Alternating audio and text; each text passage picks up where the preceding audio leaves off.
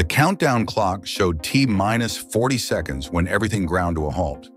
SpaceX's Starship Flight 8 mission, featuring Starship 34 and Super Heavy Booster 15, has faced a dramatic series of obstacles that would have stopped most aerospace companies in their tracks. What began as a routine launch attempt on March 3rd quickly transformed into an engineering thriller with multiple plot twists. First came the unexpected pressure anomaly, a critical 20-bar deficiency in the ground spin start system that forced controllers to abort with just seconds remaining. As the mission control voice echoed over the comms, holding for a late-breaking issue with ship, engineers knew this wasn't a simple fix, but that was just the beginning. During restacking efforts, disaster struck again. An alignment plate on the hot stage ring clamp fractured and broke away. As if that wasn't enough, the massive Chopstick mechanism that cradles the 400-foot rocket suffered a derailed skate on its carriage system. For most launch providers, these cascading failures would mean weeks of delays. But SpaceX isn't most companies. Their teams have worked around the clock, executing repairs at breakneck speed that showcases why they remain the most agile aerospace company on the planet. With all issues now resolved, Flight 8 stands ready for another launch attempt on March 6th. This mission aims to push boundaries with ambitious objectives, including Raptor engine relights, dummy Starlink deployments, and the first-ever booster catch attempt. Welcome to Elon Musk 24 Hours, your front row seat to space's engineering triumphs and challenges. Let's dive right in. Behind the scenes, understanding the Flight 8 abort sequence. When SpaceX initiated propellant loading on March 3rd, Starship Flight 8 seemed on track for a routine countdown. The massive 400-foot rocket stood gleaming in the Texas sun, loaded with liquid methane and oxygen. But the rocket's telemetry told a different story. Engineers monitoring the data feeds noticed something unusual: irregularities in the booster propellant delivery system. SpaceX teams immediately jumped into action, working to adjust flow rates and pressure parameters as the countdown continued. For several tense minutes, it appeared they might salvage the launch window. Then came the critical moment. At T-minus 40 seconds, controllers detected a 20-bar deficiency in the ground spin start pressure system, a showstopper issue that couldn't be resolved while the countdown was active. This wasn't a minor glitch. It was a fundamental problem that could prevent the Raptor engines from igniting reliably. This pressure deficiency is particularly concerning, explained a SpaceX engineer who requested anonymity.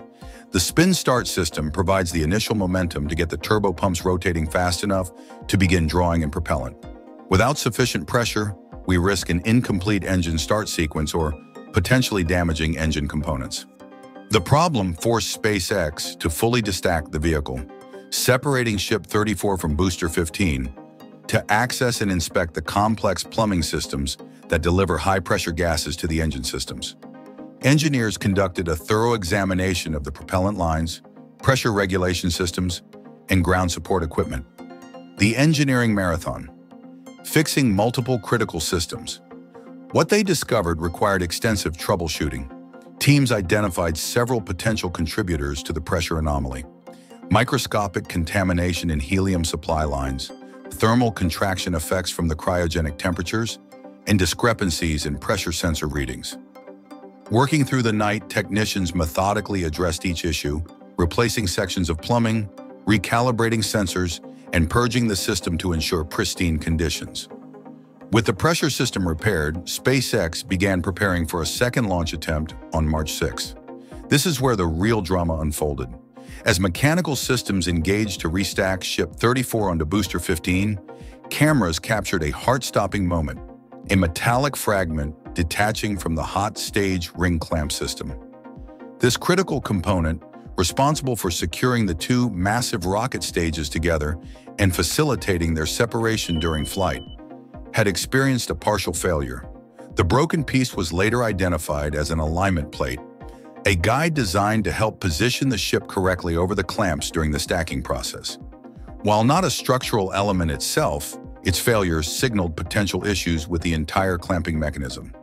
The hot stage ring is essentially the interface between ship and booster, noted a propulsion expert familiar with Starship's design. Any compromise to its integrity could lead to separation issues during flight, potentially causing catastrophic failure. SpaceX engineers once again initiated a full destack to inspect the damage. Technicians in harnesses climbed the towering launch structure, carefully examining every millimeter of the hot stage ring and its clamp mechanisms. They discovered that while the alignment plate had fractured, the actual clamping mechanisms remained structurally sound. But the mechanical challenges weren't finished. During inspection, the team identified another critical issue. One of the skates on the Chopstick arm carriage system had derailed. This sophisticated mechanism, designed to catch the returning booster during Flight 8, requires precise alignment to function properly.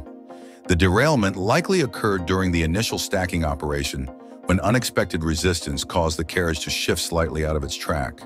This misalignment would make it impossible to properly secure the rocket for launch, let alone attempt the planned booster catch.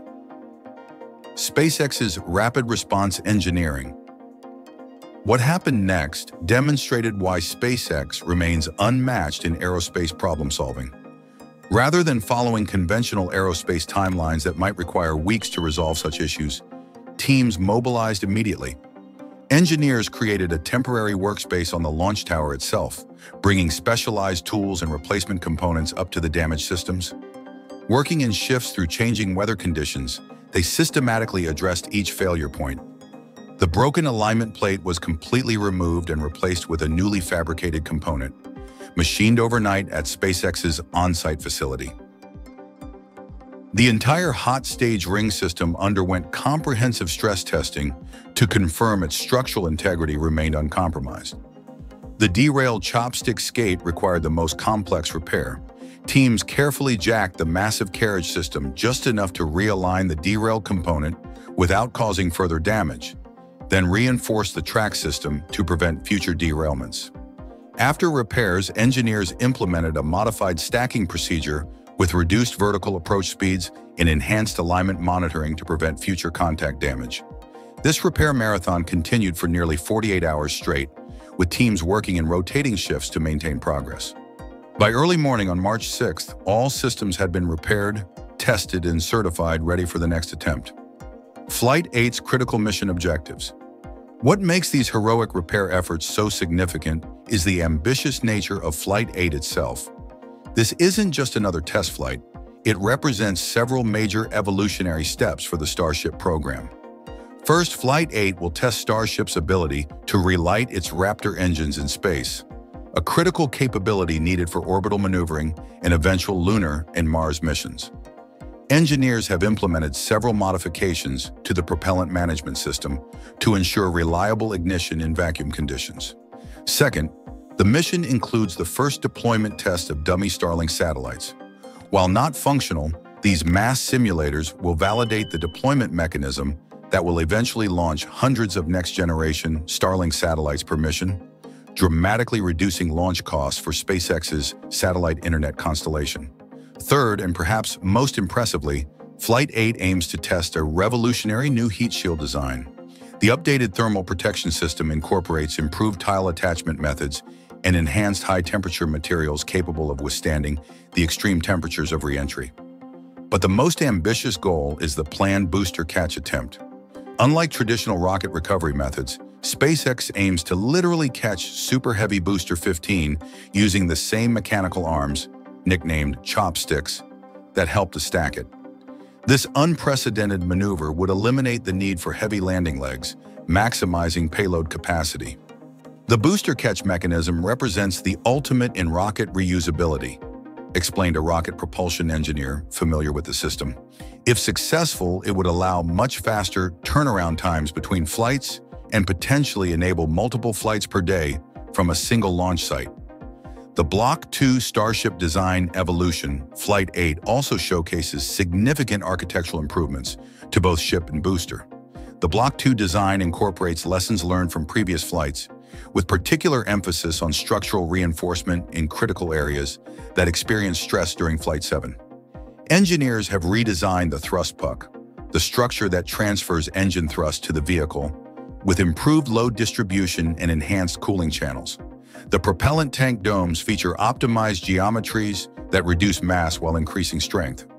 Even the outer shell has been reinforced at key stress points identified through detailed analysis of previous flights.